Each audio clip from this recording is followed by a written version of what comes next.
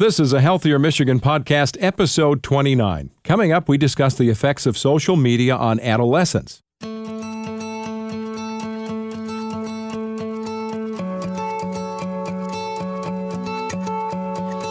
Welcome to a Healthier Michigan podcast, the podcast dedicated to navigating how we can improve our health and well-being through small, healthy habits we can start implementing right now. I'm your host, Chuck Gatica. Every other week, we'll sit down with a certified health expert from Blue Cross Blue Shield of Michigan to do a deep dive into topics covering nutrition, fitness, and now today's social media, and a whole lot more. On this episode, we're talking about social media, and with me today, Dr. Kristen Gregory. She's a medical director in behavioral health at Blue Care Network of Michigan and Blue Cross Blue Shield of Michigan. Dr. Gregory received her medical degree from Chicago School of Osteopathic Medicine. She also completed residency training in adult psychiatry at Henry Ford and had a fellowship in child and adolescent psychiatry at Wayne State University. There's so many big words to throw at me, this early in the day. She's board certified in adult, child, and adolescent psychiatry, previously practiced in a variety of settings in the Metro Detroit area, including inpatient, residential, outpatient, and juvenile justice programs. She's had a private practice where she treated children and adults with a variety of mental health issues, as well as consults for local school districts. And it's good to see you. You too, Chuck. Nice to have you with us. So here we are. Isn't it ironic? We're talking about how social media can affect adolescents, our kids, right? You've got two kids. I've got 5. And now my kids are starting to have kids. So I'm well aware of what's shifting right before my eyes generationally. But we're talking about it while we are also embracing social media, right? Exactly, yep. Isn't that funny? The irony of it. Yeah. So there's good and bad to it, right? Yeah, nothing is all good or all bad. I think there's definitely good parts of social media that we can use, but there's cautions as well. So this allows us for our ability now to stay not just connected, but hyper-connected. And you were giving me an example while you were on spring break last month. I mean, here we are, the April showers have brought May flowers, so we're farther down the road, but tell us a little bit about that, because you are able to peek in on where your friends are. Yeah, on social media, my daughter, she was peeking in, I think it was on Snapchat, about where her friends were all over the country. So she could see where everybody else was on spring break. She was in Florida, whereas other people were, in Europe or Bali, all around the world. But it's that real-time, constant connection. So no matter it be 11 o'clock at night or, 11 o'clock in the morning, you always are connected. And kids now really, they strive for that. They fear that they're going to miss out on something if they're not always checking. So for your daughter, and I guess it may be different than for the world at large, right? Checking in on somebody in Bali, as nice as Florida is, right? Somebody's in Bali and somebody's in Europe. Is she reveling in that, like, whoa, way to go, look where my friends are? Or is that giving her a wah, kind of day? Well, yeah, I mean, sometimes she'd be like, wow, I wish we were in Bali. I said, I wish we were too. Yeah, right. We all wish we were in Bali at times, right? So let's talk a little bit about this idea of social media in the sense of how fast this has progressed right before our eyes. And some of our kids are only 10 years old. I mean, on top of it, right? Right, exactly, yeah. So 10-year-olds have cell phones and access to this at all times. Like you were saying that your phone, that's your wallet. So it's always with you. You got your credit cards in it. You have everything that you need for your day on that phone. And so from a social media standpoint, kids are not going to worry about their driver's license and a credit card, but they too truly believe everything they need, including access to information, is in that device. Exactly, yep. They think that if they don't have that, a lot of kids will get upset because they need that constant contact. Mm-hmm. And psychologically then, how is that manifesting itself short of what I can experience in my own life, where sometimes I can see my knee is jumping because I think, oh, somebody better answer me really fast. But psychologically, what are we going through? Exactly. It can lead to a lot of anxieties if somebody doesn't return your text message right away, or they've not let you know where they're located in the world. It can also lead to anxiety that you're missing out, this whole fear of missing out. If I'm not attached to the social media at all times, what am I missing? What are the other kids doing? So it can lead to a lot of anxiety, but it can also lead to a sense of connectedness. So social media is not all bad. It can also lead to, the sense of connectedness and reaching out to people that maybe you couldn't because they're in different parts of the world, and kind of break that loneliness. So we're in the studio recording the podcast, and I've turned my phone off. I don't really get any kind of tick from that, right? I mean, I'm not experiencing the downside. To me, it's freedom. Right. So for kids, is that different? Yeah, a lot of times it is different. They're afraid that they're going to miss out because they're so used to, they grew up with it.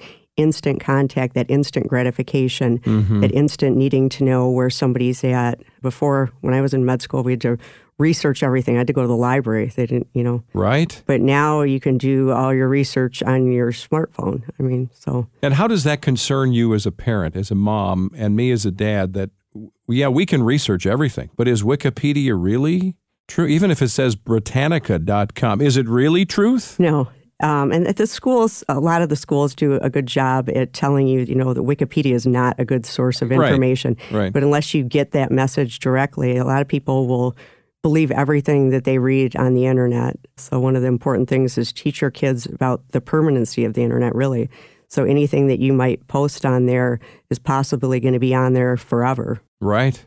And, my kids are old enough now, and as they were going into the job world, I kept saying to them before they got there, just remember that crazy dancing on the table and the sprinkler. Yeah. Not like I have any experience. I'm just saying that, that may be something that a prospective employer is going to search someday, right? And a lot of them do. Yeah. So if we have and you've mentioned this, I don't know how many times, maybe 3. So I'm just reflecting back to what I've heard, fear of missing out. Right. How does that manifest itself psychologically? Okay, so I'm fearful I may miss out. But really, what's going on internally? What's happening all the way up to the brain? What's going on? Kids, especially young adolescents, their peer group is so important to them. So being connected to their peer group and feeling like they belong with their peer group, because at that age is when their peer group really becomes more important than their family connections. And that's a normal developmental task. So that's not abnormal. But I think social media can lend itself to heightening the anxiety that you're not connected with that peer group, and sometimes a sense of loneliness if you're not included in a group chat or you're not included as amongst somebody's friends. Can also lead to poor choices. So kids, could get upset or angry with one of their peers and fire off, a comment that can really affect somebody negatively and have them lower their self-esteem and lead to a lot of self-doubt. But we've seen this as adults, too, when you try to text or write an email back to somebody and they interpret the tone. Right. It comes off snarky to them and you had no intention. You were just trying to do it fast. Text messages can't have tone. That's what I always say. Neither can emails. Yeah. But for kids, that's got to be vastly different because their level of experience in life, maybe up to 12 years. Exactly. Yeah. So they don't know that lesson necessarily unless parents teach it to them. And then anxiety in them would, in the sphere of missing out or for any reason with social media, how do we as parents, how do we as siblings look for that in our own family's life? How does that anxiety manifest itself? It can manifest as changes in behavior, tearful episodes, isolating from family and friends, as well as a lot of younger kids. That anxiety and maybe depression or feeling sad can actually manifest as irritability. So sometimes kids that are anxious or on edge are a little snappy and snarky with their parents. Changes in behavior, changes in friendship groups are the other thing that you want to look for, as well as, frank statements that they're depressed or, feel isolated. So when I was a kid, and maybe you as well, bullying meant something different, right? It's not that it wasn't less important, because I've had friends and even family members who I would try to relate my experience with bullying to somebody else's. I don't internalize things. I'm sort of like a duck. Stuff kind of rolls off my shoulders and I'm like, yeah, okay, let's move on. Time to do other things. Other people internalize. But now there's this notion of cyberbullying, right? So part of it could be a misinterpreted text, but part of it is purposefully hurtful. Right, is purposely hurtful. And instead of when you and I were growing up where somebody bullied you, not everybody knew about it. When you get cyberbullied, it kind of puts it on this whole platform where everybody can see what's happening to you. And then kids might jump on or, be fearful of coming to your defense, and alienating other friends that they might have. Yeah. And I think in this case, don't we owe it to ourselves as parents? For the most part, we're talking about an age group where we still are paying the bills for the most part. Don't we have some, not just right, but don't we have a right to our kids' health? That there are times where we may have to say, turn that thing off, or give me that phone, or I'm sorry, it's just going away forever. Yeah, definitely. I think that there's times where parents have to set limits, and they also have to be aware of what social media outlets that their kids are utilizing. For example, that might look like being your child's friend on Snapchat, Twitter, Facebook, all the way up to, if you don't have that account, having Snapchat on your phone where you've signed into your kids' account so you can see what they're posting and what their friends are posting to them, so you can just be aware. But for you to have access to that, that's sort of like reading my diary to a lot of people, right? When you're a kid. So you've got to have a conversation with your kids so they know you've got the password, right? Right. You have to have a conversation, and there has to be rules about internet safety, too. I mean, I think that that's, before kids get a smartphone or before they have access to that parents should have a conversation with them. Yeah. And it's almost like you have to create a pact so they understand this is serious business, right? Right, as well as consequences for violation of the pact, let's say. Yeah.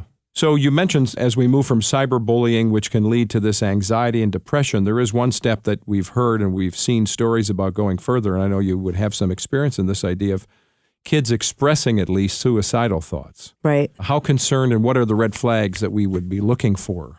Sometimes we can see kids put that out there actually on social media.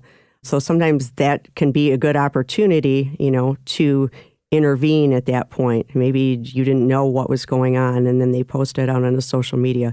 But the problem with that is that there's not a bunch of counselors or therapists or mental health professionals there to save them. But they would be posting what? Would they be so direct as saying they're contemplating? We've seen, yeah. Really? Yeah, definitely. So that's a big red flag, or like I said before, changes in behavior, or saying that they don't want to be around, or those are things that parents need to take very seriously. And is it strictly the notion that they're verbalizing it? Does that alone take it to the next level of concern for us as parents?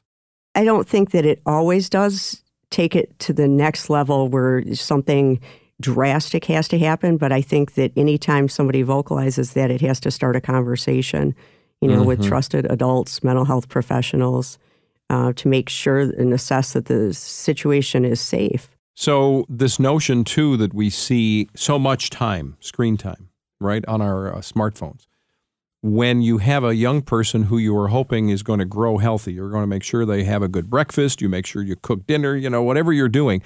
But when you have kids that are on these things up until the wee hours of the night, right, and then they have to get up early, sleep deprivation itself isn't just about a bad mattress. I mean, it's... Yeah, that blue light going into their eyes late at night, it tricks the brain into thinking that it's daytime, basically. You mean even off of a phone? Yeah, definitely, because it's so close to their face. And so you can adjust the settings, but that doesn't take away the risk. Plus, kids will be up all night waiting for that chime, let's say, or the buzz, that there's been a response. So I think definitely setting limits, screen time limits, is important across all age groups, really. But what is the blue light doing again? It's going into through your eyes, because your eyes pick up that light, and your brain senses it as daytime. I see. And it affects the production of melatonin. Which is a natural Which is thing. A sleep chemical, yeah. Yeah. So basically it tells our brain that it's day, not night.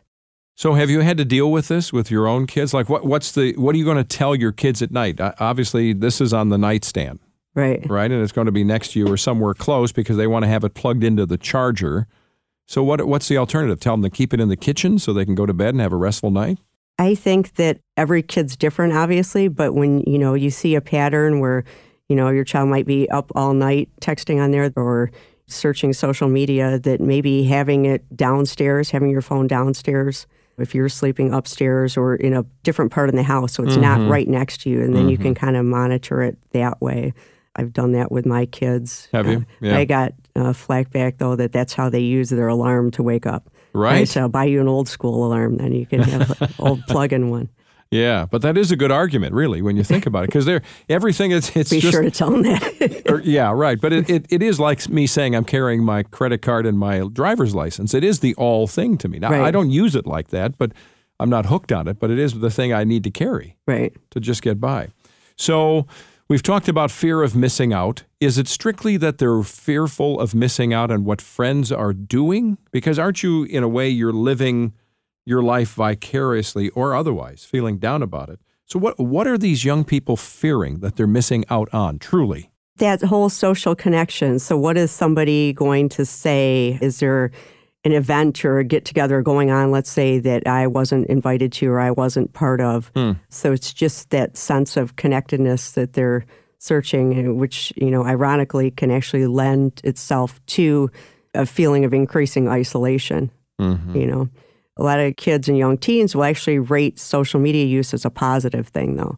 So they'll feel that it's a positive aspect of their life. So they definitely don't rate it as negative. Yeah. And I don't think that it has to all be negative. It's just when it becomes too much. Anything that's too much without balance becomes something to be concerned with.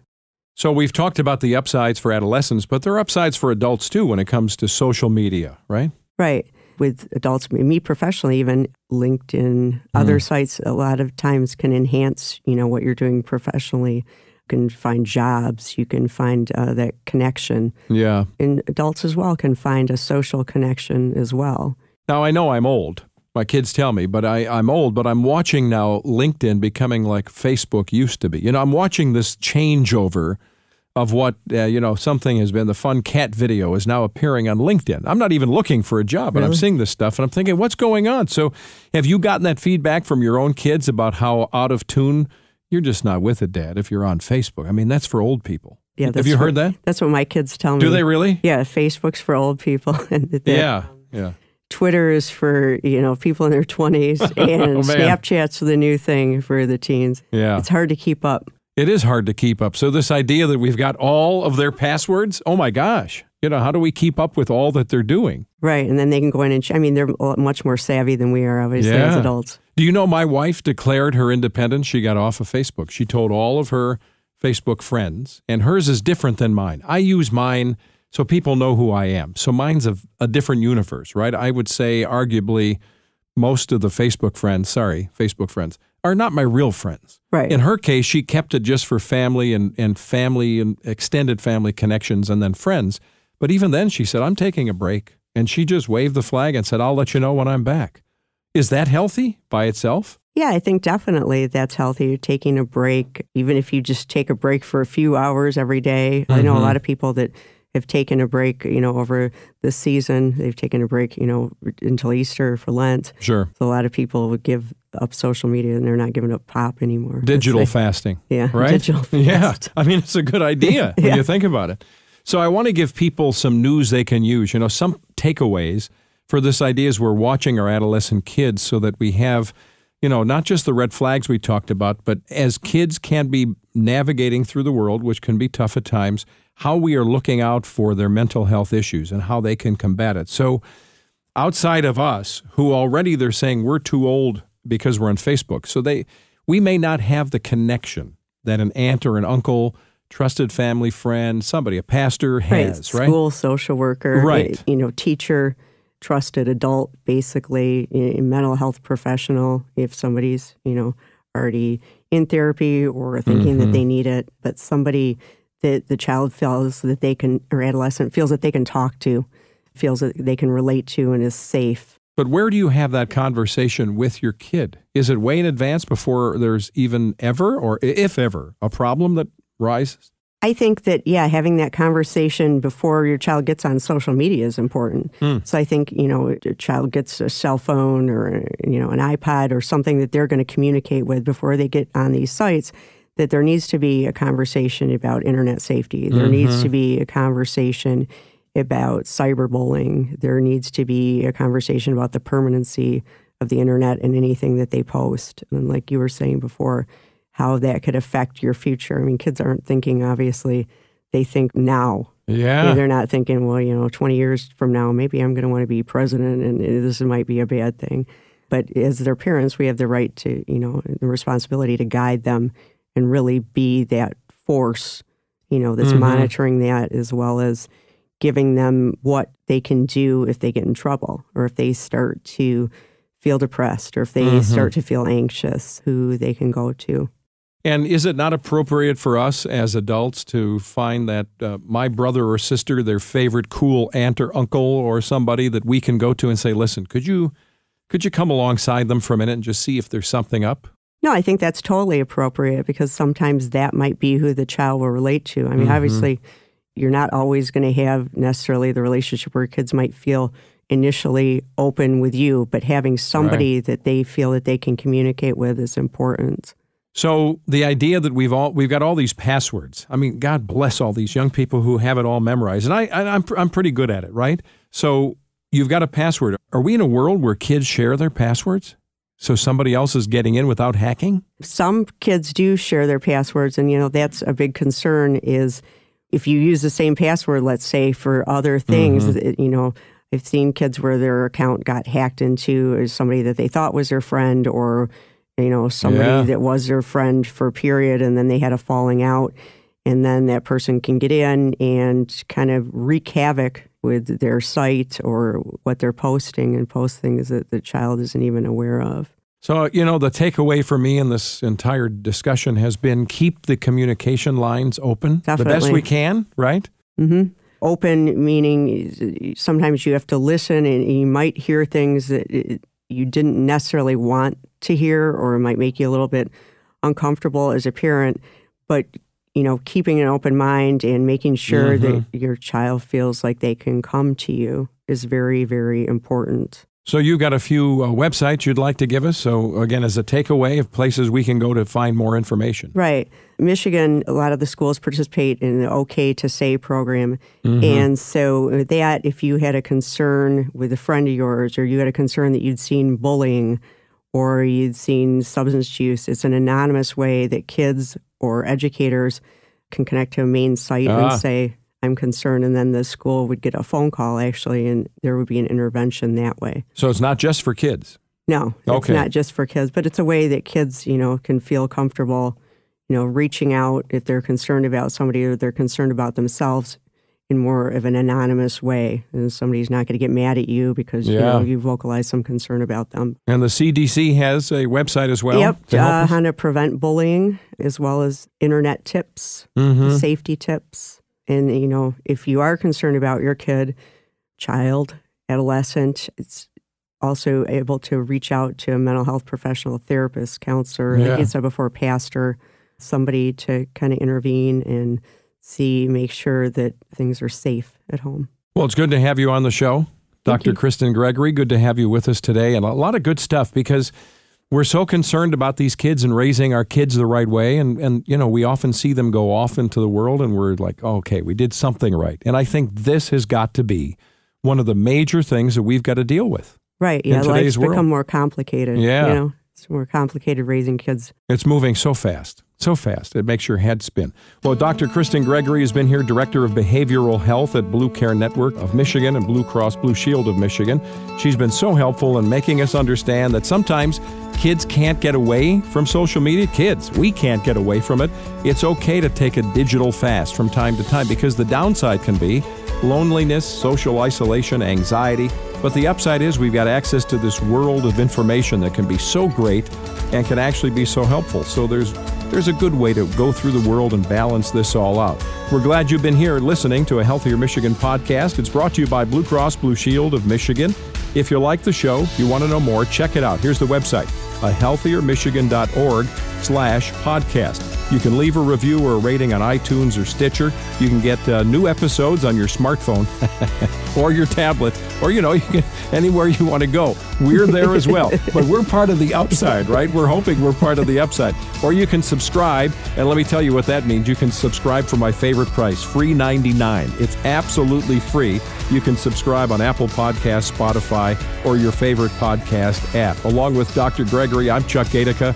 Have a great day.